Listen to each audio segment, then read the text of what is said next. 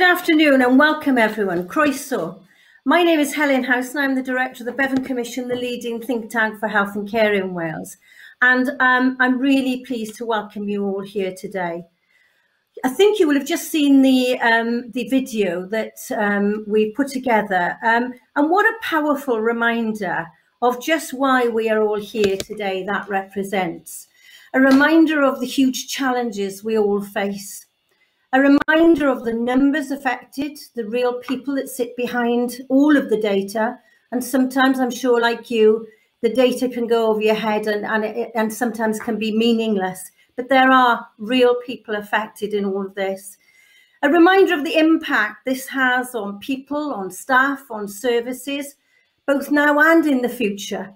And also a reminder on the impact on all of us here today, because we are people and inevitably this is going to have a huge and considerable impact on all of us and our children for many years to come. We recognise this is actually everybody's business. It is not just the responsibility of the health or the care system. We're all part of finding the solutions. Indeed, we're all part of the solution. And this is not just somebody else's responsibility. So can I thank you all for attending here today and welcome your contribution in helping us together find better solutions for us together in Wales.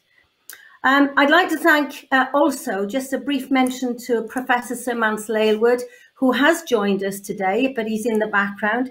Unfortunately, Sir Mansell has been really unwell with long COVID for the last 8 months. And so he's just getting back on his feet. And again, a really powerful and close reminder of the challenge that we have in front of us. I think it's fair to say that solutions cannot, for the future, cannot be just tinkering around the edges. They also cannot be just reverting back to norm.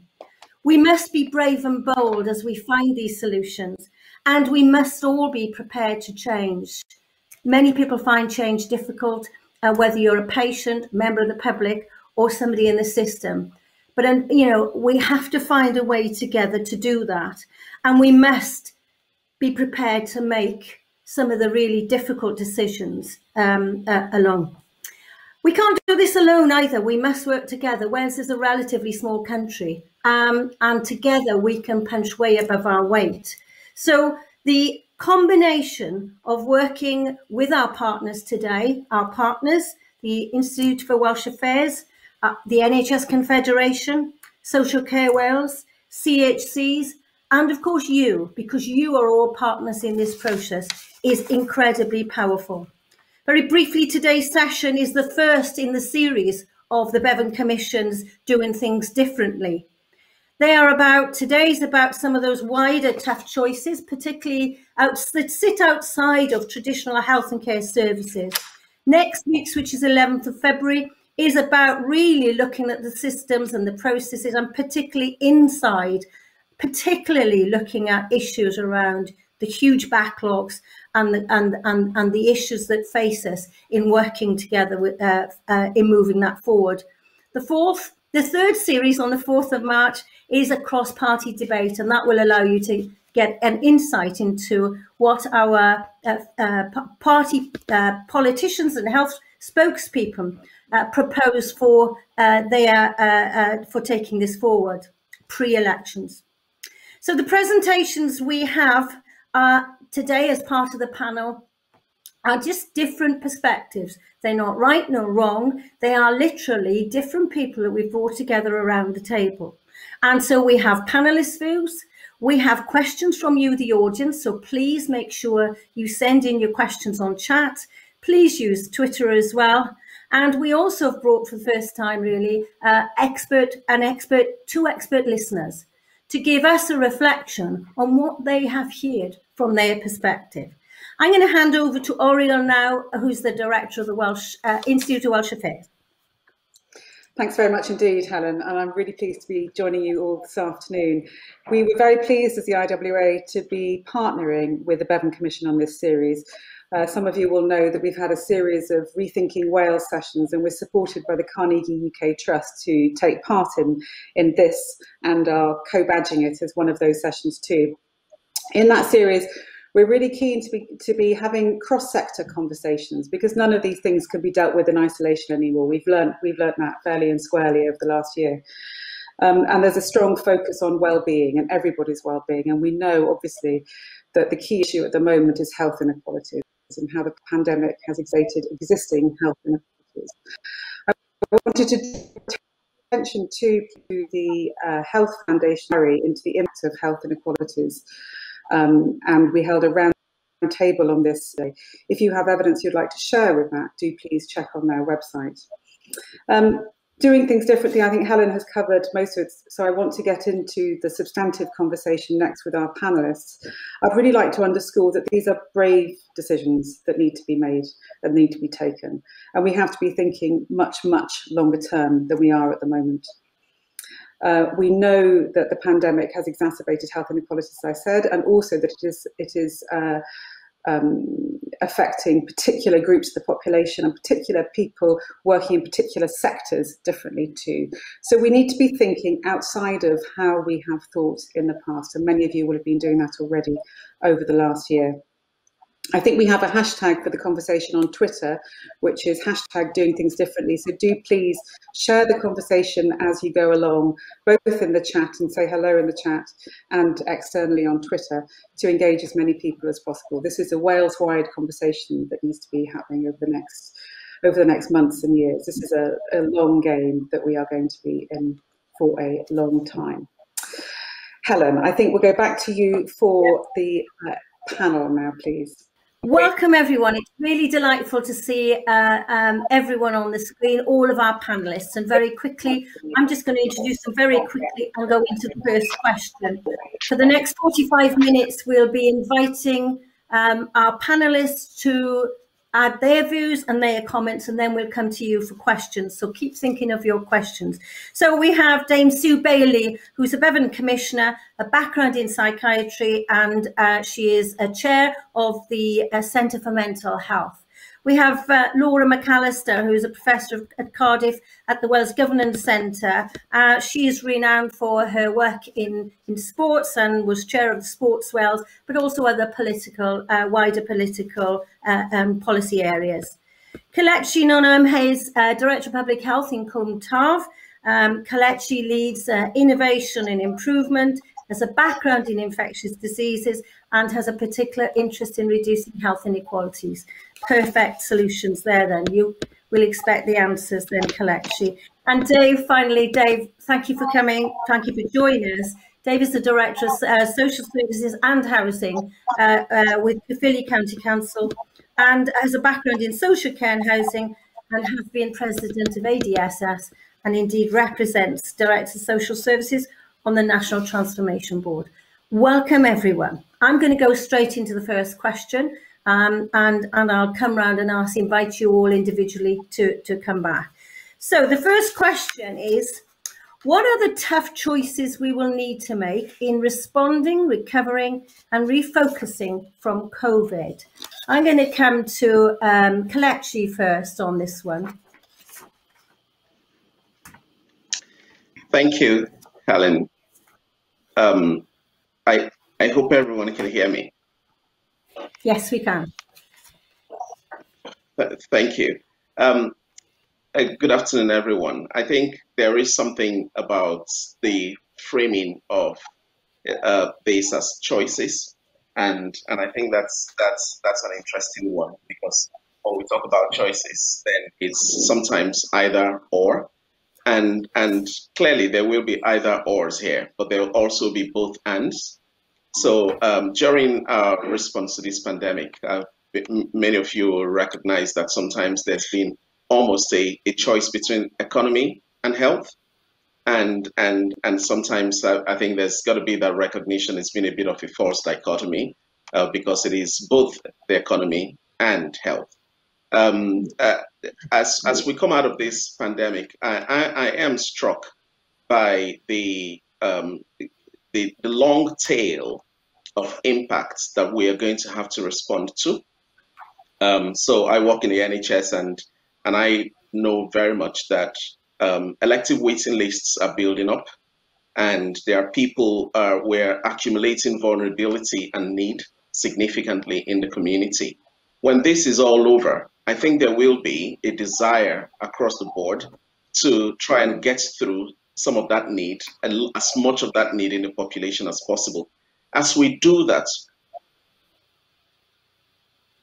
I make is, how do we choose between the health, the well-being of NHS staff who are going to be crucial to helping us get through that need that is accumulated in the community versus the need of the wider community?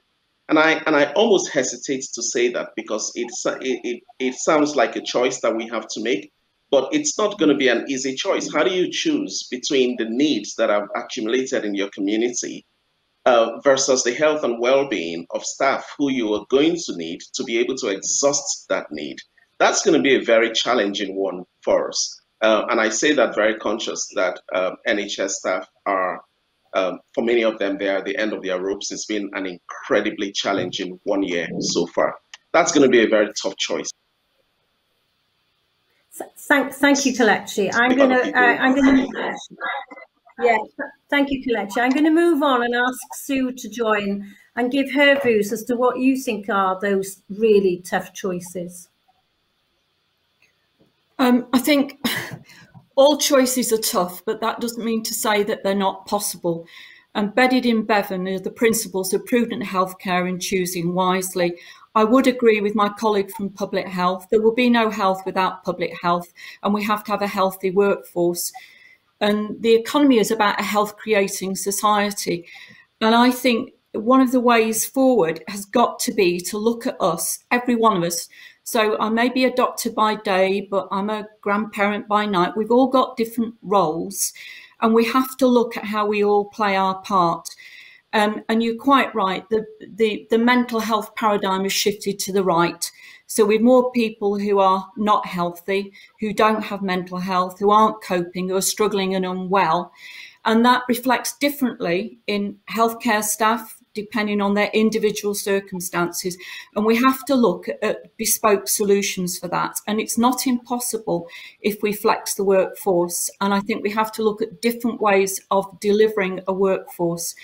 And for staff, I think we've lots of experience in Wales and in England. We know the impact of trauma, whether it was Aberfan or whether it was the Manchester Arena where I live. And we know that often the impact doesn't really kick in for up to 3 years later. So we have to have something for the acuity and the crisis response to healthcare staff. And then we have to build in something continually. Wales is got large rural areas, so you've become very experienced at using AI as an intelligent partner in how we respond to mental health needs. So I think we can draw that in, and we have to draw in the whole community. We haven't mentioned inequalities, and maybe I'll take that in another round, but we have to understand that health and social care staff have had very different experiences depending on where they're working. And we have to be careful not to home in and just assume that everybody's experience is the same. And that's why we have to ask and listen and actually tailor it round. And that needn't take a lot of time, and it can be cost effective. So we have to have hope and determination. Thank you, Sue. Key messages there: ask and listen, hope and determination, and plan for the long term. Dave, I'm going to come to you next. You bring a different perspective. You're outside of health, but you're very much in the social care and those communities that are absolutely crucial in all of this. What's your take on what do you see some of the tough choices being? I think there's several. I think a little bit like in the NHS, we've had to make some tough choices into services we continued with. And which services we put on hold as the sort of pandemic emerged. I suppose like everywhere else, we've concentrated on the acute services, so our residential care and nursing care homes, which have been absolutely decimated by this virus, and indeed our domiciliary care services in the community. I suppose what I'm a little concerned about at the moment is the impact of all of that on unpaid carers. Many of the services which we put on hold and switched off really have impacted on unpaid carers in a big way. We've tried to follow that through in a sense that we've tried to make sure that some people have had some support. But they certainly haven't had for an extended period of time now the level of service that they previously enjoyed. And that is going to take its toll. It's going to take its toll on the unpaid carers and indeed the people that they care for. And I think how we emerge from that and basically prioritise those unpaid carers at a time where there's going to be lots and lots of calls on our services, I think is a key choice that we'll have to make going forward. I think some of the other choices we don't really understand yet. What is COVID going to do in terms of the types of services that we need to provide moving forward? I think it's not really a question of just going back and switching on what we had before when all of this calms down, hopefully. I think, things like long COVID, the mental health consequences of what people in various places have gone through in the last 12 months might mean we need to look at services very different. Now, in going into the economic climate that we're about to go in, if we're not there already, that introduction of new services is going to be really challenging because they may well have to come at the expense of some of the services that we've already got. And certainly from a social care point of view, I think anyone that does my job will be sort of littered with experiences of just how difficult it is, both with the public and with politicians, to take services away. But if we are truly going to make the services that we've got fit for purpose and really concentrate on those people who need our help most, then the decommissioning of services is going to be just as important as commissioning services. Thank you, Dave. Really important points there, because particularly around carers, if the carers are, if the carers go, then of course the impact is huge, the ramifications of that, and it's probably something we've not heard a great deal about. And also, this balance between new services and decommissioning. And I think it's fair to say we're very good at adding services, but we're not very good at stopping services that either perhaps are not as effective, not as efficient, or even not needed in the same way. So real challenge there. Laura, can I come to you and get your take on this? Because I know that, the others have covered some areas, but let's be interested in your take. Thank you, Helen. Prynhawn da, everybody. Yeah, I think I've got the luxurious position of not being a health or social care practitioner. Clearly, I work around areas of public policy, but I'm also able to step back a little bit and consider the wider small p political environment. I think the first thing to say really is that there's no doubt whatsoever that we need to at least rehearse the arguments for completely resetting our society. I think COVID has shown us more than anything that we've got our values wrong in some cases. Dave alluded there to the absolutely scandalous situation around care homes, across the world, not just in the UK and Wales. And I think we need to really take this opportunity to consider a very differently calibrated society. And I think that will have a massive impact on health and social care in the future. If I can quote Gramsci, it's a strange environment to do that, but this is where I think we lie at the moment. Gramsci said, "I'm a pessimist because of intelligence, but an optimist because of will." And what gives me hope out of that statement is that there's a real kind of belief, I think, in Wales now that we do need to reorientate our services and the delivery of our services, and indeed the foundations upon which we manage our politics and society. So let's be optimistic for a moment and think about how we can change things to create a better environment. I've been banging on for a long time now about the so-called Overton window. Somebody will know about this, a theory developed at a fairly conservative think tank in Michigan. And basically it was referring to the kind of possible policy options that governments and all agencies have at any one moment. And usually there's a kind of linear scale of possible choices for policy interventions. But generally speaking, they happen very much in the middle of that window frame, with the options at either extreme end ignored. And I think the thing about COVID, and not just COVID, but Brexit and the politics that exist at the moment, is that window has been blown wide open. And it gives us an opportunity to think about a really radical scenario for the future of Welsh public service delivery. But I mean, look, I'm not naive.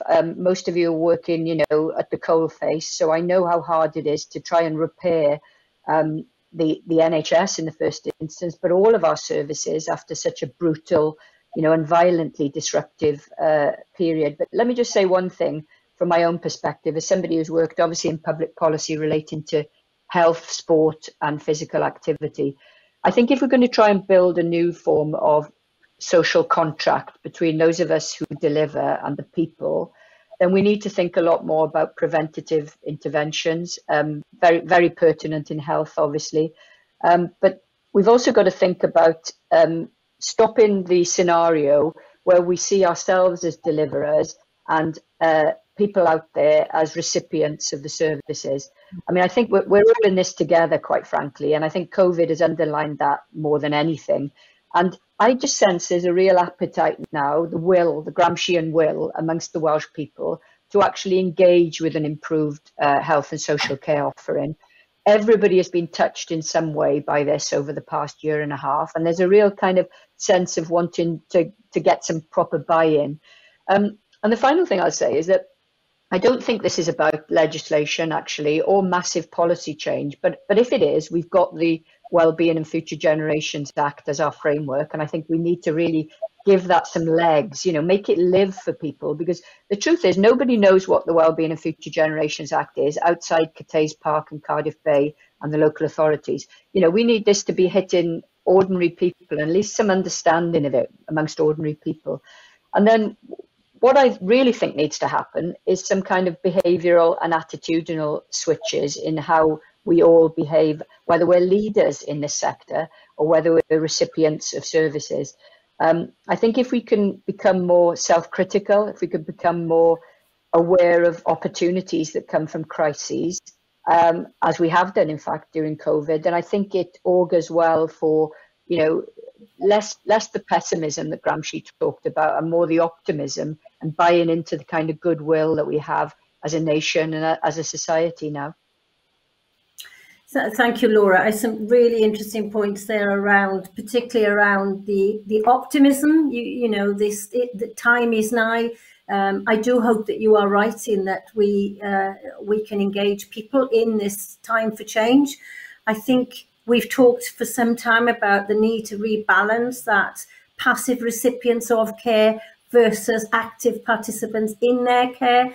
We do things to people, we bring them places, we do things and we send them away. So I really do hope that the optimism and the optimistic aspects that you pointed to are realised. I also think this, in terms of some of the behavioural and attitudinal change, let's hope that we can take people with us on that. And I think the point you make about being self-critical, let's be open and receptive to looking and learning about ourselves, but also from others as well. Okay, I'm going to move into the second question. Time is moving on. And this is really about the how, and particularly the most vulnerable. I'm really interested in how we might support the most vulnerable in communities and address the needs across all our communities, whether they're rural, urban, or indeed valleys. You know, we know that this is going to hit. We know this has already hit the poorest in our communities worst. How are we going to support these in moving forward so it doesn't get worse? I'm going to go to Dave first. Dave, what's your take on this one? I think a starting point for me is support is a very broad church, isn't it, in a sense? So are we clear what we mean by support? I think, you know, historically what people have faced is they're assessed in terms of what services we have rather than necessarily what services they may need. And I think certainly from at the local level here, the major learning that we've had from this epidemic is really catching people early as possible and really spending time with those people to understand what is it that is causing them the difficulty they're facing. That may be health related, it may be physically, it may be financial, it may be mental health, it could be a whole range of things. But what we've certainly found from our own experiences is as those conversations have taken place, The support that we've given people has been very different to what they historically might have received, where perhaps we'd have come in, they would have almost asked us for a service.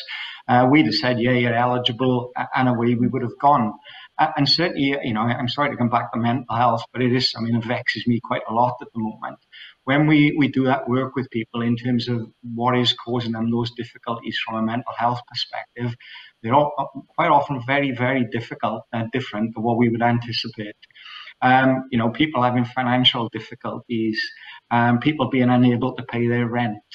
Part of my responsibilities, I'm also director of housing in the borough. And the number of people who actually have housing related difficulties. And if we hadn't intervened in the way that we do, they probably would have been packed off to a GP to get medication. So I think understanding what those people's needs are is key.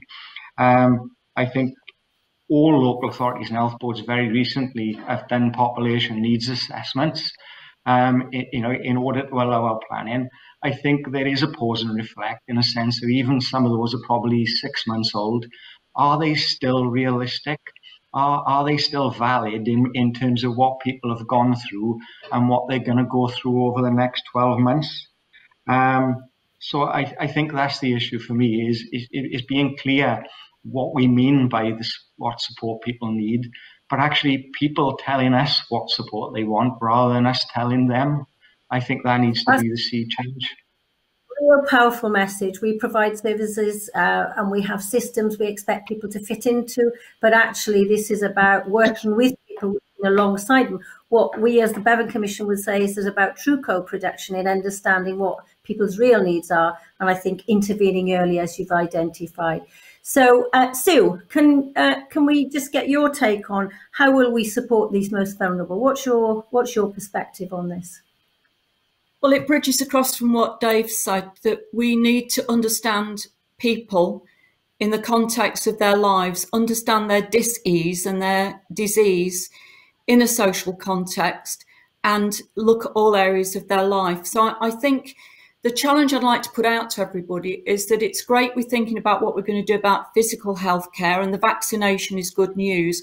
But I want to ask the question and get your ideas for the Bevan Commission. What is the vaccination for improved mental health? Because it's not going to be a jab in the arm. And it goes to what Dave is saying. And the Centre for Mental Health have done a 18-month-long commission on inequalities. So we've done it before, during, and now COVID. And if you look at that, it has a lot of the key messages. Things have escalated and got hotter and more difficult, and more people are in this vulnerable group, but the key things are the same. So I almost get irritated when we talk about services. Services are actually people, they're the workforce. So how do we ramp up a much more flexible workforce? I don't understand why we can't have hybrid social care workers and nurses. We really need to alter and meet the need. But I think an enhanced community sector role in mental health support, so using the voluntary and community sector, user-led organisations on a patch, partnerships with the state services can scale up the approaches, but they need to be rooted in community, and they need to be defined by the user experience and outcomes. People use this word all over the place, and I saw this happen with young people in Wales when I was doing the work there, but co-production at every level and every service, and to challenge that. I think it's obvious, whatever an individual mental problem maybe somebody has, that actually underneath this, we need a culturally competent and trauma-informed approach to this. It's not just about what's the X treatment for anxiety or depression. We need to be brave, and I think this frightens governments and policymakers. We need a commitment to meet all needs. And until that's shouted very loudly, we'll all gravitate back to doing the bit that we do. So you've said it's right place, right time, adapted, particularly for those with learning disability and neurodisability. Whole system approach, let's stop talking about it and lay out what that actually means. So schools, houses, colleges, and outcomes. And I think the real challenge to current and future government is, have we got the metrics and the measures right for what is accountability and transparency? And I also think, I don't want to see things that says, oh, well, we'll measure this over the next 12 months and then we'll do a peer-reviewed paper on it and then we'll, change it in 3 years' time. COVID has shown us that we can deliver things within a month. We can show what works and how it works, and we can take that learning forward. And that goes to the heart of how we're going to get regulators to be more flexible. So these are very titchy things to be talking about and itchy things, because it involves not being as risk averse as we are at the moment. And we need that bravery. We know what good enough looks like, and we need to get on with it. So it's a huge opportunity. You can see I am optimistic. Fantastic. Thank you, Sue. Some really, again, key messages, particularly around working with people, reinforcing that, whole system approach. Speed and flexibility, absolutely right. We've shown we can do it. What we don't want to do is revert back where we were, as you say, a long time. Thank you, Sue. Laura, I'm going to come just to you and to your perspective on this. Yeah, I mean, I'll try and pick up on a few points that were made by Sue and Dave there. The first one that leaps out at me is how we need to invest in the youngest generation more significantly than we do currently. And that poses the question of why currently education is such an underfunded part of the Welsh Government budget, in my opinion. And I think the facts speak for themselves, really, when you weigh up the investment in education versus the investment in other areas. And I say that not because I think that the NHS doesn't deserve the hefty bit of the Welsh budget that it receives currently, but because, everyone has to acknowledge that schools and education are the site where radical generational and behavioural change can happen.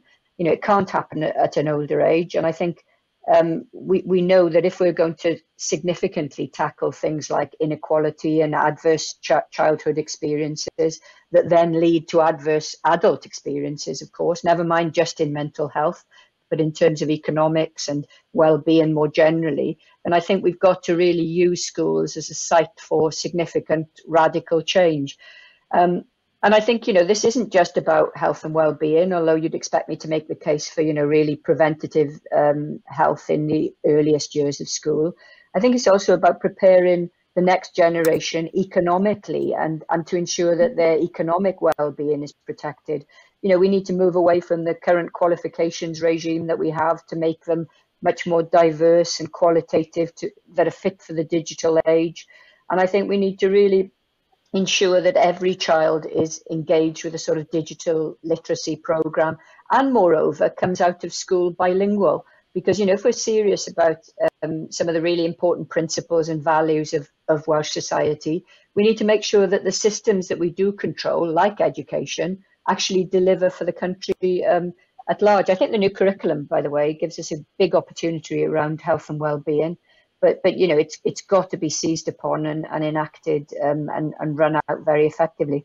And before anybody says, yes, but where'd you get the money from? I mean, there are ideas out there, aren't there? I mean, one of my colleagues at Cardiff University, Professor Calvin Jones, has talked about this idea of a hypothecated education levy. And some would argue that won't bring in enough money. But for me, that would be about using any additional funds to really uplift the profile and status of our teaching profession. Because you might say, what's that to do with health? Well, it's got everything to do with health, because if we have a skilled teaching workforce that can really deliver in amongst pupils who, quite frankly, might not have other opportunities to break free of their disadvantage, if you get my gist, then that will give us a massive opportunity to address structural disadvantage across our society. So for me, education is where it stops and starts, quite frankly. And if we don't get that right, I think we really will have very little opportunity to tackle the disadvantages and inequalities that we've talked about. Thank you very much, Laura. And that's fascinating. The fundamentals begin within the education and investing in our education of our future generation. Interesting. We're challenging, we're all being challenged really to think outside the box, and hypothecated education levies are, but an interesting facet for that. One could also argue similarly, I guess, for the health and care system, but we'll come back to that. I'm just going to come on to Kelechi. I'm conscious time is moving on. Kelechi, is there anything else you'd like to add to that? I think just fascinating listening to Laura, Dave, and Sue describe. So I won't add any more to that. The only thing I just want to build on is that concept of whole system approach that Sue made reference to. And I think about it in the context of one public service, and we almost need to, and public services that are wrapped around communities, although we're not going to be structurally one public service, but functionally, can we function and think as one public service wrapped around communities? So that for me is definitely one thing that if we can increasingly take the advantages of the opportunities that COVID gives us, I think getting into that frame of thinking in public services and the way we work with communities would be a wonderful thing to be able to do to support vulnerable people in our communities. So I'll just add to that, but fully endorse that's fascinating thought, Kelechi. You know, it sounds very simple. This one whole system approach. I like the one public service wrapped around people and communities. You know, we've talked about integrated services, integrated working, integrated care for years. Maybe this is the point at which we take off on this. Okay, I'm going to come down and just ask a particular question around mental health. We know this is going to be a big issue for us in the future. And Sue, I just wondered, really, you touched on it earlier. How do you think we can begin to, we plan and manage really the mental health impacts of COVID, you know, on the population, including our staff? I think we have to radically rethink. We do need to have accurate information, both quantitative and qualitative, about the size of the problem and the nature of the problem, so the nature and the degree. And again, I'll take you back to the Centre for Mental Health. We've looked at this across whether it's increased impact on mental health or domestic violence, whether it's health and social care workers, and you can go to our website and look at the work we've done. And on a policy basis, that is taking traction because government in England are asking our insights now. So that's a state we need to get to, whether our insights are useful. I think in terms of what I'd want to do is to, while we have to deal with the acuity, we have to keep 2035 in mind. So when Laura was talking about education, we have to ask a more fundamental question: what is education for? And a lot of education in terms of becoming a nurturing, good enough parent who's part of the community has been learned across the world in different communities by listening and the telling of stories. And I think we need to get back to an approach that much more embeds social psychology into everything we do. And what we need to do is to put a social scaffolding in place. And I think mental health can lead. And I think the key thing will be to give everybody a generic baseline understanding of what mental health is, what it isn't, what shared phenomena any part of a mental health problem has, wherever you are and whatever's happened to you, and then build on that. So with HEIW, look at how we train people together to understand how to meet need, and we layer that up.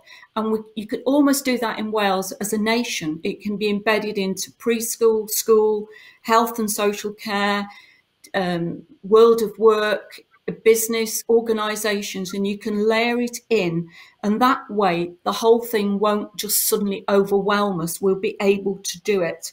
And it needs a plan and it needs a map. And I think a lot of that mapping has been done, but it's not been put together in a social scaffolding. And I am worried, obviously, about mental health and acuity, but I think it's easy to say we haven't got enough money or we haven't got enough of this. It's not what you do. It's definitely the way that you do it. So we need to get on with it. Yeah, not what you do, but the way you do it. And that's, you know, that mental health, that scaffolding that you talked about. I know the Commission has explored that in the past. Can I just pause for a slight moment there? We got a slight problem with our question and ask people that if they'd like to post questions, could you either send them to the Bevan Commission at swansea.ac.uk, either visit Slido, and or even post them on Twitter. If you could, we got a slight problem with the logistics there. So please, I'll come back to that, remind you again on some of those. So, Kelechi, anything last to add to some of the mental health side there? Understanding the size and nature of the problem, and I think this will relate to pretty much everything we deal with. We need a fundamentally different way to understanding need, vulnerability in our community. So I think that's always a wonderful starting point to understand exactly what it is we're dealing with. Before COVID hit us, we were making a lot of progress across Wales on the ACEs agenda. And I'm struck by the fact that the brain of a child grows to 75% of its adult weight in the first 1,001 days of life. So I think that ACEs, I'll get back to it, because that is so fundamental to the mental health of generations to come.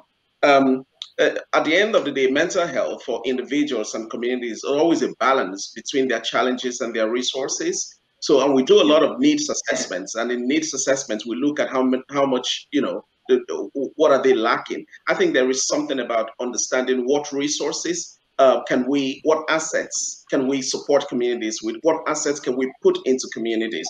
You will notice in my response, I've left one thing last, and that is services. Oftentimes when we talk about mental health, we jump into services, and I really do think that services are the backstop. There's so much else that we can do in terms of working with communities before we get to services. But ultimately, we must invest in mental health services, particularly child and adolescent mental health services. But I must stress that the services have got to be the last. There is so much else we can do with communities to increase resilience in communities, starting with understanding needs in a very important way. Thanks, Kelechi. Increasing the resilience, not turning to services first, and looking at the assets, and particularly strengthening the if you like, the investment in and around ACEs. Absolutely, we've got the evidence. We now need to perhaps accelerate that. Okay, I'm going to come to Dave Ness, and I'm going to ask him a question really around better working together. We've got a great framework in Wales, I think far better than outside of Wales. We've got a great opportunity, yet we still can't really get really true effective integrated working. And I know Sue touched on it later. How will we work better together to pool our knowledge, skills and our resources to find this better way forward and working together? How will we really do that? Well, I think my starting point is look at what we've achieved over the last 12 months. Because, at the start of the pandemic, I think the thing that appealed to me and struck me most was you had people all over Wales virtually taking off their lanyards and their ID badges and tossing them to one side. And if you walked into a room, you wouldn't know who was from health and who was from West and who was from social care. It didn't matter. But it's taken a pandemic and a national crisis to engender that way of behaving. And I think the danger is how do we stop people reverting back to where they've gone before? Now, there are organisational boundaries in that. There are financial boundaries. Of course there are. And there's no point in us pretending they're not. You're right. We do have the frameworks. We've got a pretty extensive regional partnership board mechanism, which has been in place for some time. But if I'm honest, I think that has primarily been diverted into almost dealing with grant funding. I think how you take those barriers down is you stop talking about health and social care and you talk about something a Kelechi referenced. You talk about public service, because I think this whole issue of integration has been almost hijacked by the health and social care debate, whereas actually what I've seen over the last 12 months is a lot of the support, help and solutions that we've seen have come from other parts of public service and certainly from other parts of local government. So, perhaps we just need to change the narrative. Perhaps we've got to stop talking about integration and let's start talking about what does one public service mean and what can we do democratically and politically to make that happen. I think fantastic. And just that picture of people taking their lanyards off and their badges, they belong to this. Actually, the significance of everybody making this happen. And it is people who make this happen. It's not the organisation or the policies or the whatever it is, it's people who will make things happen despite the systems very often. Laura, what about you? Do you have anything to add on that about this? How do we make this work? How do we not revert to norm? And I think that's the temptation, is that when this changes, we'll be reverting back to the way we used to work, if you like. How do you see that? It's a really difficult one, isn't it? And I think Dave made some good points there about the risks that lie ahead. One of, putting my political science hat on for a moment, one of the problems we've got in Wales is that nobody sensible would choose the political infrastructure that we have to discharge one national public service. I think you know what I'm talking about. We've got a massively underpowered Senedd in terms of size, and we've got quite plainly too many local authorities. The reality is that can't be dealt with in any speedy way, but we need to work around what we already have.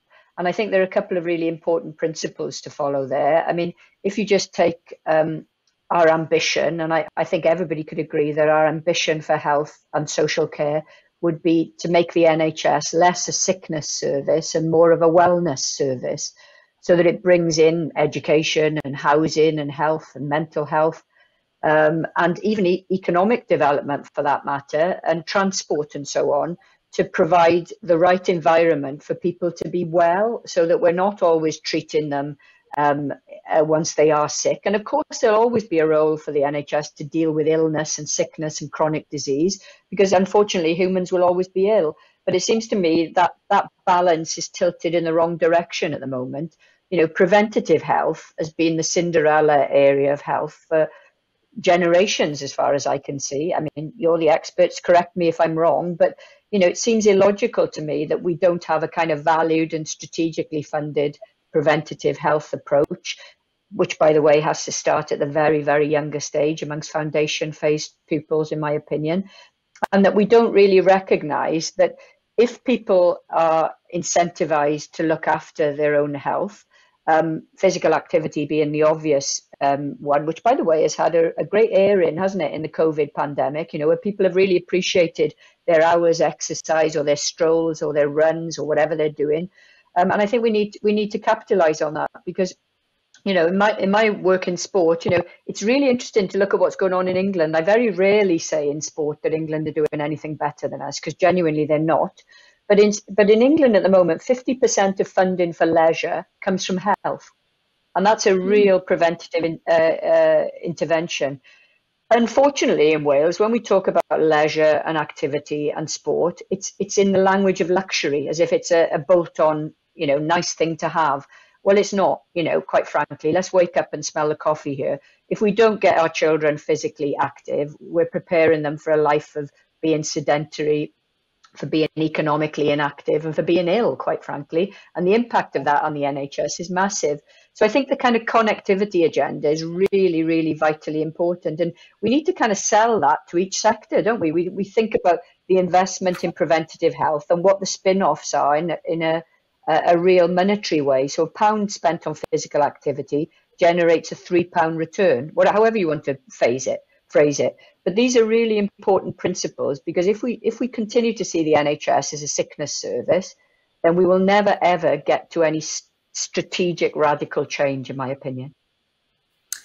Thank you, Laura. It's really interesting. I think that there is this consensus here that we're seeing and hearing, and this is around how do we bring this together? I think we've got all the parts. It's how do we re-emphasize and prioritize.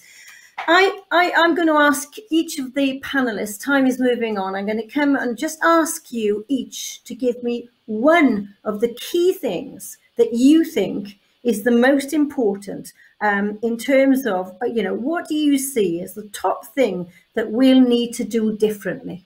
And we've seen and heard some of them, and I just want you to say, for me, it's whatever it is. So I'm going to come round and ask you that as a sort of a parting and a concluding part of the session then. So I'm going to go to Dave first. Dave, what's the big thing for you? If you had to put your money somewhere and said, this is the number one top thing we need to get right or change or... I think we have acute recruitment problems and retention problems in social care. And I think we have to start valuing and recognising the role that care staff have within our communities, what they have been through in the last 12 months and what they've delivered, quite often for national minimum wage or national living wage, quite frankly, has been absolutely staggering and very humbling. And surely one of the things that has to come out of this is that we recognise and reward those people for the skill and dedication they put in. That would be number one for me. Thank you, Dave. And again, we've seen and heard that COVID has just brought that to the surface in a way I don't think anything else could have done previously, but I don't think anybody would disagree with you. They've gone hugely above and beyond. Laura, what would be the one big thing for you in terms of, you know, what's the thing that we walk away today with? Well, I've talked already about education. So in the spirit of trying to inject something new into the debate, I mean, I'll pick up on Dave's point about valuing things and people and services differently. I mean, I think it was the fashion designer Versace who said values remembered long after price is forgotten. And I think it's something very practical that we could do in Wales is change our procurement regime, because, you know, it seems to me when I look at how public services are procured in Wales, we put far too much emphasis on price alone. The kind of model that we operate in Wales, and I think there's about 6.3 billion that is procured in Wales. So this is a hefty sum that could change, you know, direction quite significantly.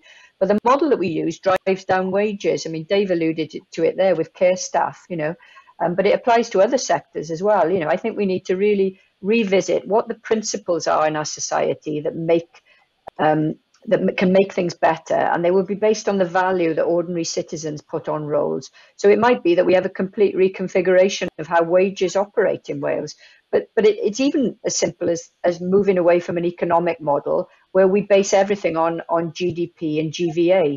You know, that's not actually what the economy should be about. It should be based on green sustainability, it should be based on well-being and so on. And we've allowed economists to convince us that there are only so many metrics by which you drive an economy. And quite frankly, there are not. And citizens are a bit more savvy than people believe on this agenda. So I think the more we can actually recast how we value everything we do in Welsh society, the more chance there is of actually changing mindsets in terms of what's important to us. I think you're right, and I think certainly in the last 12 months or last couple of years, we've seen a lot more around social return on investment, and actually this is about more than just the product. It's about that whole thing that sits behind and the values you describe. Kelechi, for you, what's the big takeaway from here that what will we need to do differently? For me, we will need to reorientate the National Health Service from being a service that is organized along what doctors and clinicians do to being organized around what patients and the public need. We need to reorientate the NHS from being one organized around measures of processes and volume of care to one that focuses on the outcomes and the quality of care. And for us to do this, I think we need to, and I'm going to shamelessly borrow from well-born and fathers here, and say we need to be courageous enough to respect uncertainty in a way we've never done before, but which we've been doing in the last 1 year by reason of COVID. We need to be curious enough to reach beyond organizational divides and understand how better to work with communities. And we need to be clear enough to use data and intelligence to set out a very, very clear vision for what the NHS can be. Thank you, Kelechi. Can I just come back on one point there? That courageous enough to embrace uncertainty.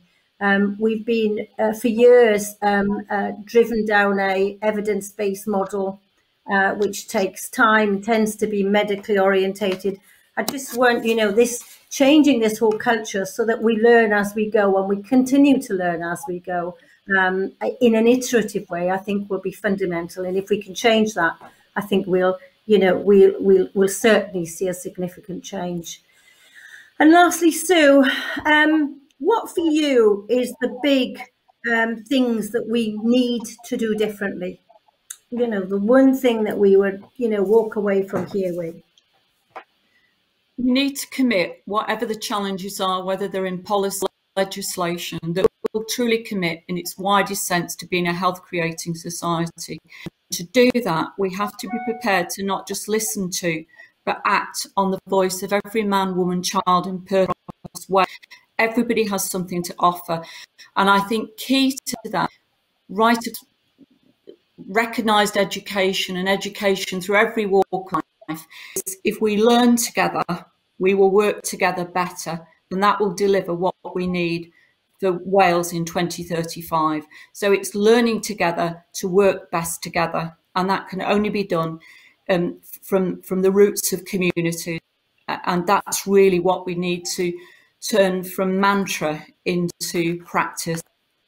And we'll enjoy it. That's the main thing.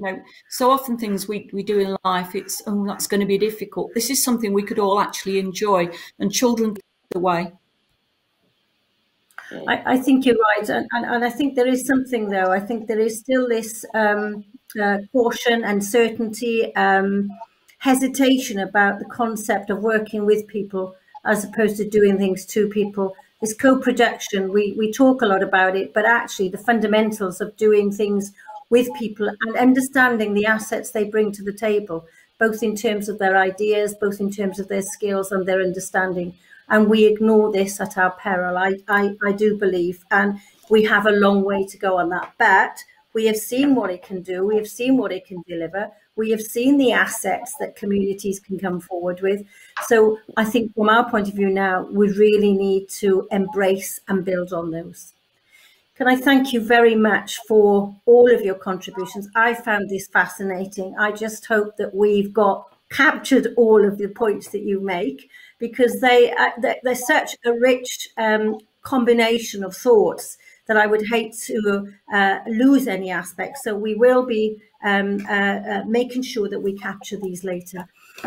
I'm going to ask Oriel to come in. Oriel, are you there? I understand we have resolved some of the issues behind the question answering.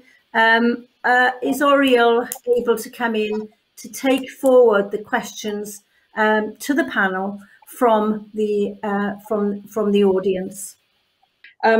First up, I wanted to come to a question that Mark Temple has raised, which is, why do people think planning is so essential? Because people's needs are dynamic.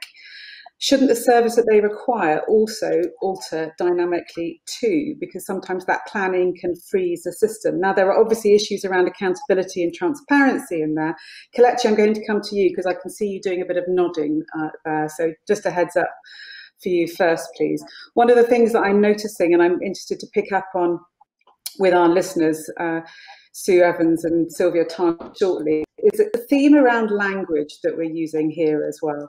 And that massive shift to thinking around people not experiencing their problems in terms of the service that they need to go to, but all these things are interconnected.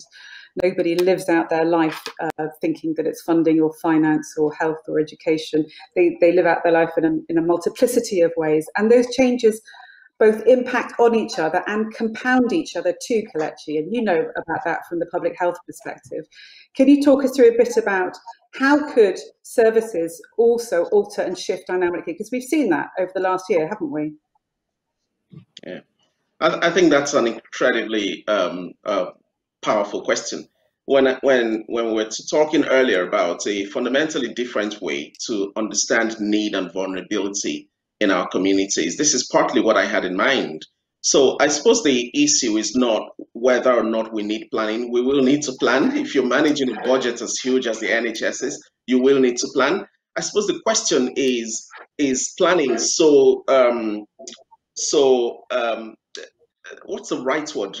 Planning isn't dynamic, and it isn't dynamic in a way that recognizes that people's needs and the needs of communities are dynamic.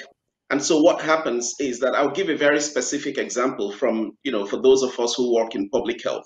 If you work in public health, you'll be very used to the concept of health needs assessments. And health needs assessments do exactly that. They try to assess the needs of communities. But the problem with those health needs assessments is that they measure need at any particular point in time, and they are not granular and dynamic enough to capture the fact that people's needs change from time to time.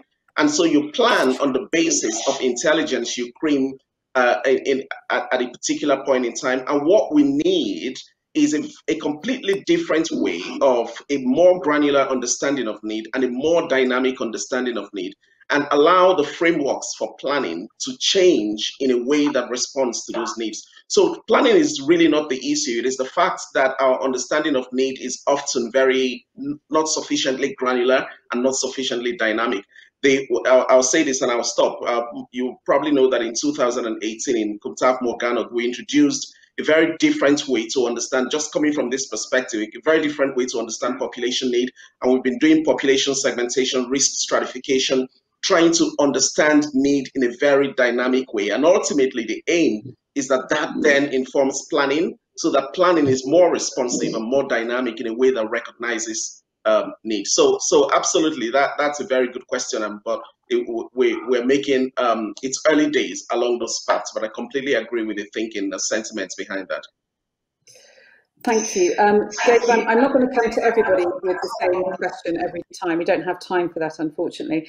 But one of the questions that came through was about, you raised the point about decommissioning, and I'm just looking through the question here. There isn't a name attached to it, but could you give an example, please, of a service that could be considered? I realise this might be contentious in terms of your own responsibilities, but let's be bold and let's be brave about it. What services could you consider stopping because its value is either limited or people can find their own solution? Because one of the things that we've seen over the last year, again, is people playing very different roles in terms of community focused and within their own communities, and feeling empowered to do that because that shared sense of purpose was there. Let's look after each other. That's also a message that has come through loud and clear, hasn't it? Yeah, it has. And, there is an example. I'm not decrying this as a sector, but certainly if you look at day services, particularly for older people, they were something that almost all local authorities took down very early on in a pandemic. And there were three reasons for that. One, that the majority of people who used those services were self-isolating. They were in that age group and that health group. Two, social distancing almost impossible. And three, we needed the staff to put into residential. And now our response to that has been, you can't go to a building, you can't go to a day centre. But what we are doing with you is we are supporting you within your community in a different way. The feedback I've had in Caerphilly as a director is the vast majority of people are now coming to us and saying, are we going to go back? Can we stay this way? Can we stay being supported in the community? We don't want to go back into big buildings anymore.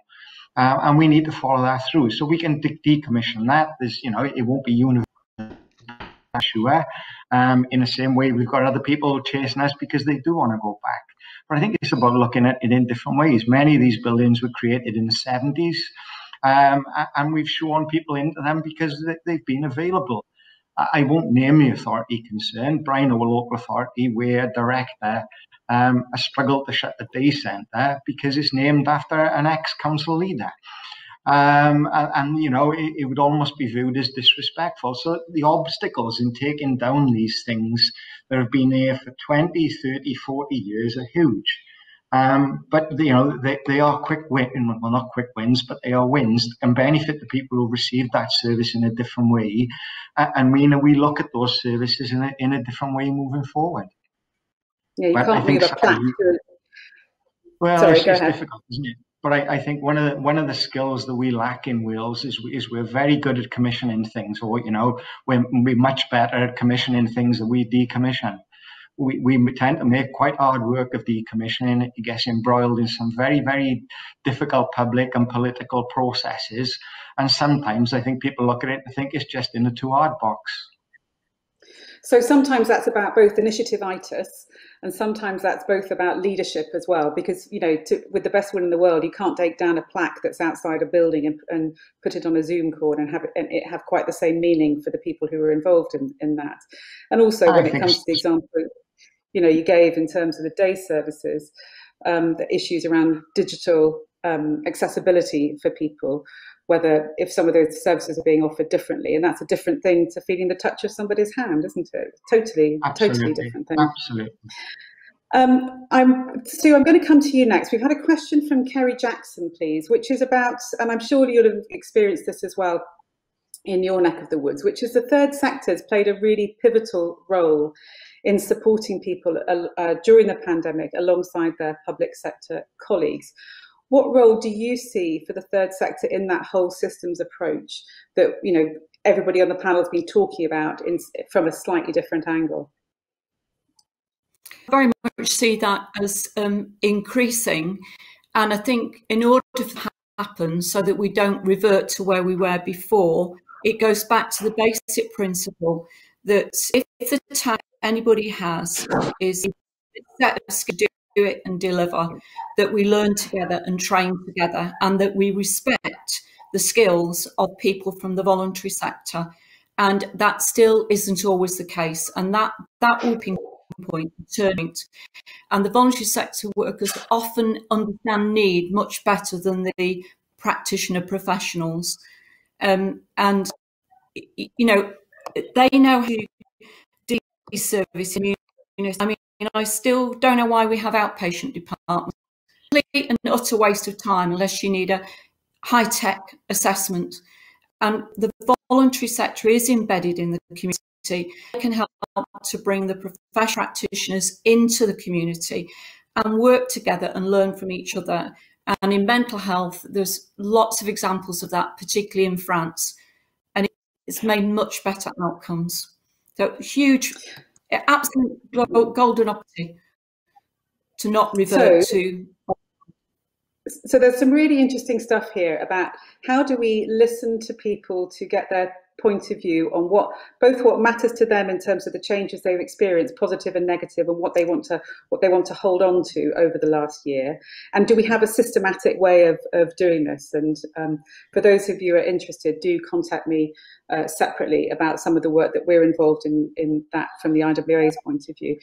Laura, I'm going to come to you in terms of that kind of reorganisation of government, because there's that looking outside as well to bring examples here. And Sue's just raised a good example in terms of, I'm sorry, apologies for noises off from my children just next door. From the point of view of looking at France as example in terms of mental health. But if you know, money comes from the central pot and it's divided up to various different ministries, and there is a challenge both in terms of the initiative-itis that Dave has been talking about, also at a ministerial level, and we need to work much more collectively across government. If you could start from scratch, how would you organise it? Wow, what a question! But it's a good one. Obviously, as I said, I wouldn't start from here, but nevertheless, here is where we are. So we have to do something to make it different and better. This is going to sound really, really strange because it's kind of counterintuitive. But the first thing I would do is invest in political education in school.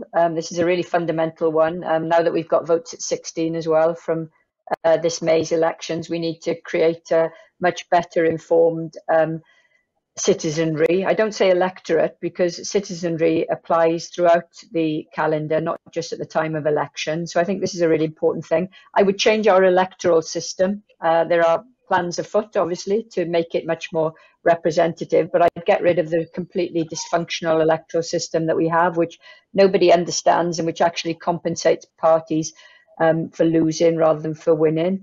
I'd increase the size of the Senedd so it's a properly functioning parliament. You've heard me bang on about this enough, but you know, one thing COVID has done is given our nation a little bit of confidence that we do have the ability to run our own affairs. But having said all of that, you know, make the Senedd a properly functioning institution so that it's actually got a body of backbenchers who can scrutinise. But devolution doesn't stop in Cardiff Bay, you know, and the other thing that this awful pandemic has shown us is how powerful local and regional government could be if it's properly enfranchised in the broader sense of the word. I wouldn't choose to have 22 local authorities by any stretch of the imagination, but I do believe that local government is probably the most powerful and important tier of government that any nation has. So if we got that right and actually made our tiers of government much more representative, probably a little bit less party political, easy to say, much harder to do, much like Dave's buildings and plaques and so on. And I think that could be a really, really significant change in how we govern ourselves. But, you know, it's about seizing this moment for change, isn't it? You know, there's nobody wants to piggyback on a crisis to change things too radically. But at the same time, this is probably the optimum moment for doing something really significant politically as well. So it would be wrong of us not to take that opportunity. Thank you very much indeed. I've got a few comments that I'm going to just share with people. There's somebody from the Ysbyty Gwynedd Green group about definitely echo that we need to embrace speedy, significant, radical change in ensuring sustainable care going forward, environmentally and others. And interesting also to read the Chief Medical Officer's report up until August last year, the annual report that came up last week, emphasising that threefold focus on environmental health and animal health in particular, in terms of those three things being need to see together. There's a question, I guess, for those of you involved in and this is particularly Dave, Kelechi and Sue, in relation to your cross-sector conversations with others who are not in health and social care. And how formal those are or how informal they are. I know there are obviously bodies like the Public Service Board where some of those conversations take place. They still seem to be very both amorphous, unknown, in a learning phase for many of them, and of varying effectiveness across the country. Have you seen a change in those, and does that give you enough of that granularity that we've been talking about in terms of understanding where people are coming from and how they're experiencing what they're experiencing? Because we may have had this shared purpose in terms of survival and support and care over the last year, but everybody has experienced it in very, very different ways. Whether you're working as a taxi driver in the hospitality industry, in care, in education, as a parent, particularly as a working mum, homeschooling or supporting your kids to learn at school, whatever it may be. What sort of changes are you seeing in terms of those conversations? Because that language needs to be shared, doesn't it? And that's what we're hearing from this conversation this afternoon. Kelechi. So again, that's a very good one. I think our and I suspect we wouldn't be the only public service body that is having this moment of introspection, because the public services body were going on with delivering well-being plans and well-being objectives before COVID came, and then during COVID, it was almost like the PSBs went silent and completely out of the system. But actually what happened was that the PSBs, the relationships that have been nurtured in the PSBs, were the same relationships that came alive over the last 1 year to enable us respond in the way that we have done. So when the PSB is now in a position where it's introspecting, that's almost that distinction between where we did what we did in terms of a good response, but not necessarily because of the infrastructure of the PSB, but essentially through the relationships of the public services bodies. And I'm talking about the public services and all of the other partners, including voluntary and community sectors there. So there is something about those conversations based on very, very healthy relationships, and not necessarily on the legislative structures that have been set up in the PSBs. So going forward, there will be something, I think, for policymakers and Welsh governments to think about in terms of how much permissions need to be given to these public sector partnerships to operate in ways that are more responsive to the needs of their communities without necessarily feeling straitjacketed by an existing legislation. I think there's a conversation there, because it's the relationships that have worked rather than necessarily the legislative structures under which they have to operate. And a related thing in there is about having conversations with communities and the role of voluntary and community sector agencies or bodies. And I do say this, very conscious of how it might land. But from my experience, voluntary and community sector bodies do not necessarily equate to community representation. Part of the aim is about representing the voice of communities, but actually it doesn't always work that way. So there is a question for me about what do we need to do to invest in the voluntary and community sector to unlock genuine and sustainable community representation question. But I think that that is an important question if we're going to get into that place where we are moving beyond just listening to communities to genuinely empowering communities. If you think about Sherry Einstein's ladder of community participation, and right at the bottom of it is informing and consulting, but right at the top of it is genuine citizen empowerment. I think there is an opportunity to unlock citizen empowerment by supporting voluntary and community sectors, and that starts by not necessarily assuming that they give you genuine community representation from day one. So I think your point, particularly about relationships, is very well made. My only kind of counter challenge is that often people go to the people they already know rather than necessarily the people they don't know, and they don't necessarily know how to find the people they don't know as well. And that's been one of the challenges. So how you find the voices that aren't being heard, which plays the second part of your points. Sue and Dave, I'm afraid I'm not going to come to you on the rest of that question because time is running out and I need to go to Sylvia and Sue Evans from their listening perspective. So I'd just like to say thanks very much indeed to the panellists, to Laura McAllister, to Dave Street, Kelechi Noam and Sue Bailey. Thank you very much indeed. And if we could move to our keynote listeners, please. Great. And I know Sylvia is there and just hopefully getting her screen on. Her video on. So Sue, I'm going to come to you first because we were particularly keen from the IWA perspective that this conversation is heard and that there's some feedback both for delegates now but also potentially afterwards as well. What are your reflections immediately? What are your first impressions? What surprised you and what are you encouraged by? Thanks, Oriel. I think it's been a great conversation and hopefully the start of some action that we're going to take together. What I've heard, which I think is really helpful, is recognition that we need to think less about services and more about people and their individual needs, flexing to meet those needs in a holistic way. Really maximising all of the community assets, third sector. So, it isn't just the realm of the statutory services. It's very much about thinking holistically. And I like the philosophy, think local, act personal.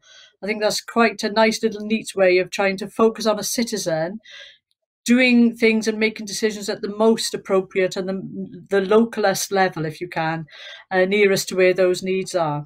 The other thing I'm hearing is we need a new conversation about how we're valuing, whether that's valuing the workforce, valuing the services, or more importantly, valuing our citizens and recognising that they have many assets and answers to the problems that we may have naturally or traditionally thought they need a service.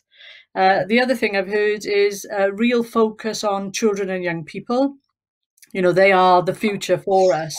And I liked some of Laura's comments about thinking about education in its wider sense in terms of life skills and life chances. And making sure we are equipping our youngsters with the right things in terms of going forward. The other thing I heard, a strong commitment, from our organisation is what can we do to support unpaid carers well. I think very often their voice is not heard. And if we didn't have unpaid carers providing that support across Wales for vulnerable children and adults, health and social care would be in dire straits.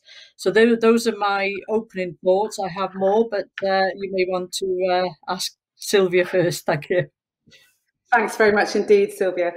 Sue, sorry, Sylvia. I'm going to come to you. So, just to let everybody know, obviously your role is for Age Cymru, Gwynedd and Morn as an independent advocate and social care officer. Can you? Hello. Sorry about that. Totally fine. Don't worry. Totally fine. We've all had that. Can you talk through what struck you from the conversation we've just been having? I was very encouraged by everything I was hearing, to be honest. Particularly for my area, interested in how the third sector.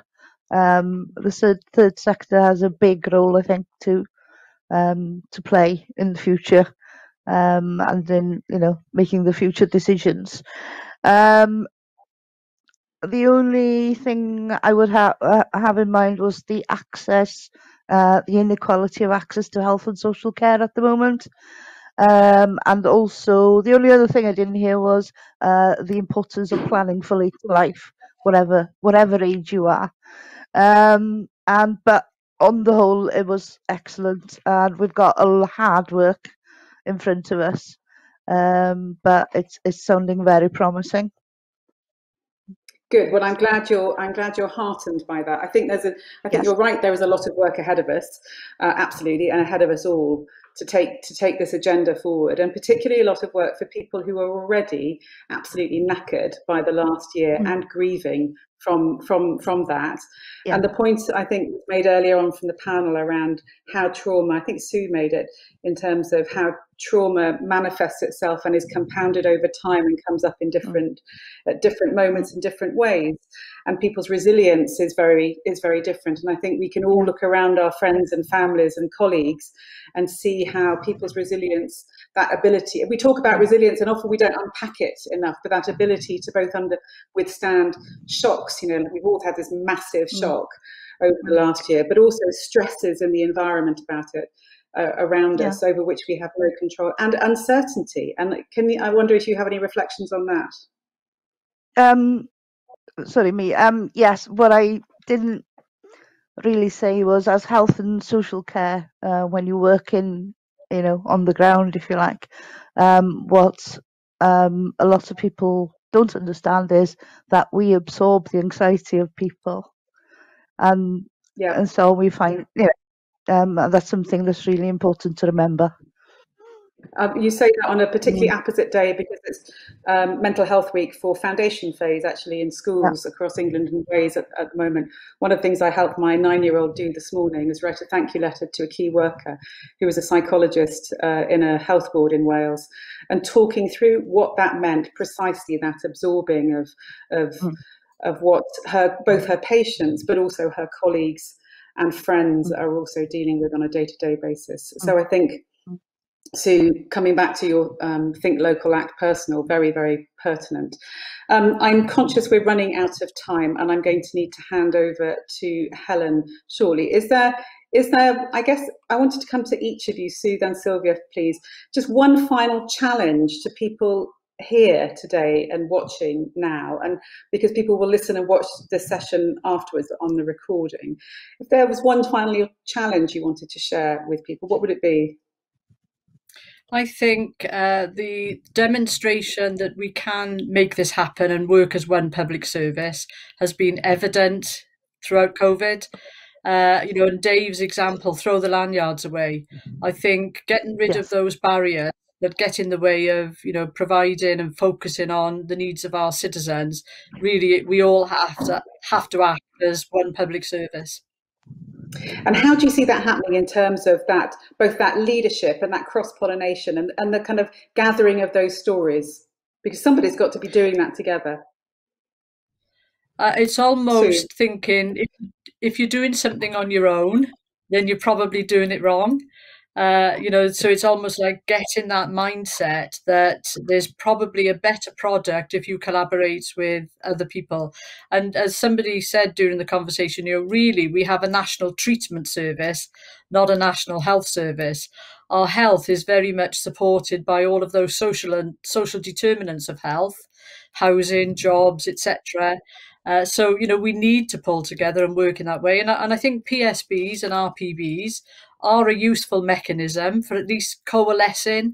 And the conversation we had earlier about relationships, it's us who make things happen, not the organisations that we work for or the structures. It's the people in the room. It's only us who can do it. Yeah, it's only us who can do it. Thank you. Sylvia, your final challenge to people listening today? Yes, I totally agree with what Dave Street said. Throw away the lanyard.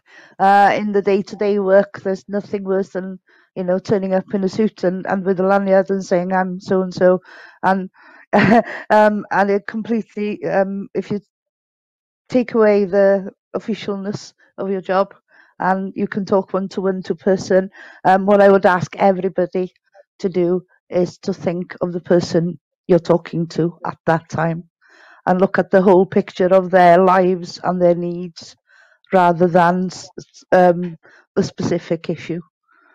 And listen to them in their own words as well. And listen to them in their own words, yes. Great. Thank you very much indeed, Sue Evans and Sylvia Targett. It's a very short amount of time that we've got. I'm going to hand back now to Helen Howson for wrapping up. Thank you. Thank you, Oriel. Thank you, Sue, and thank you, Sylvia. Some really interesting reflections there. And it's my job really just to conclude and to sum up. Firstly, I want to thank everybody involved, both the speakers, the panelists, the audience for sending in their questions. Apologies for the slight glitch that we had there, but also the listeners. It is interesting to see what people take away. We all will take something different because of our different backgrounds and where we come from. So what we want to do is to make sure this is an ongoing, not just a conversation, but a conversation that translates into action. And this is fundamental. We've heard about the importance of working together. We've worked together with our partners. I'd like to thank our partners and to throw out a challenge to, I guess, just them, as I say, how might we work together to make some of this actually happen in practice? And I think this is just the start of a process of change that we cannot just allow to stay as a conversation. It has to translate. And I loved some of the key points coming forward from the panelists. Commit to a health creating society. So one that actually fundamentally believes in a society that actually this is about health and well-being, not just about profit and loss. Reorient the health services and the public services around people and their needs, and reorient the health service to be one of health. We've talked about that for years. Let's look at how we can really substantially support health within the NHS. And we talked about, Laura, highlight procurement. You know, that's a huge and powerful tool that we must look at, and particularly in the context of our environmental and sustainable future. The fairness and a fair and equal society whereby our health and our care workers, our carers are recognised and supported fairly. And I guess for me, you know, the one I really loved was the idea about a whole public service wrapped around the people and its communities, not different badges working against each other. So the challenge for us all is to go away and make this happen. I guess the challenge, we've heard it time and again today, the challenge is about being brave, the challenge is about being bold, and the challenge is also about being courageous. So I will ask you all, how bold, brave and courageous are you prepared to do? We have to find the solutions together and we have to work together. How will we do this given the constraints that we operate in? How will we do this given the opportunities we have and the learning that we have from COVID? I would say one of the fundamental messages from the Commission is about being prudent. You work together, co-produce, and use all the skills and resources that we have to best effect. The skills and resources of people in our communities, the skills and resources of the patients, of all professionals and society as a whole. We tend to orientate a service that is laid there for people to access and not necessarily addressing the right needs. Be open to change. How open are we? I'm going to ask you all, how open are you to change? How open are you to innovation? And how open are your organisations? It will be up to you to go back and to help stimulate and support and engage the kind of messages that we've got from here to make it work in practice. In other words, create a wider social movement for change from within, not just wait for things to happen from above. And this is, as I said, everyone's business. It's everyone's business. We will not do this singularly. And so the question I will leave with you before you go is, what will you do differently when you leave here today? And how will you influence and take forward some of the messages and some of the discussion points that were raised today? So thank you everyone for listening. We do have further sessions coming up. There's two more sessions, as I said at the outset. We will be producing a summary paper from this, and we will ensure that we watch out for other Bevan Commission pieces of work and other developments such as this. Stay safe, stay well, and we hope you'll join us again soon. Many thanks.